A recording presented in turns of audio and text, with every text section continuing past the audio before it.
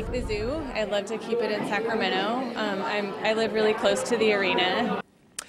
Could the Sacramento Zoo make the move to the Natomas zip code? The idea for the move to the old arena land was quickly squashed by Kings owners last year when the team formally submitted plans to build housing on the site. But that's not stopping zoo activists from pushing the Kings to make the land a new home for the animal kingdom.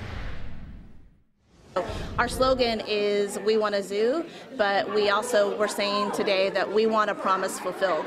Brandy Tuzan Boyd is the founder of a group called We Want a Zoo. The group hosting this Natomas community meeting Saturday, pushing the Kings and the city of Sacramento to make the old and empty Sleep Train Arena the new home for an expanded zoo. The point of our campaign is holding the city and the Kings to the promise they made to our community when they relocated the Kings downtown, that something meaningful would replace the arena. In November, the Sacramento Zoo's director proposed the move to the 180-acre arena site, complete with renderings of what would be a drive-through safari, a hotel, and a hippo habitat. Within days, the Kings owners submitted alternative plans for housing and retail. The team issued a statement in November reading, "We have collected feedback from city leaders, stakeholders, and interested parties to develop a dynamic plan that's capable of adapting to a broad range of opportunities."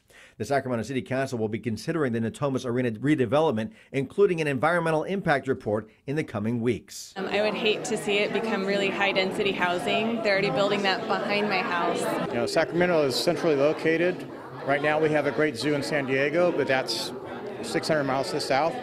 This is dead center. It would bring in a lot of people to this area. Plans in the works for the old Kings Arena. The zoo proposal, which came out before the Kings proposal, is just a beautiful fit. After they bring in the bulldozers, could a zoo be next? The zoo director is seeking a new site because he says the zoo's current land park location is so small it could threaten the zoo's accreditation.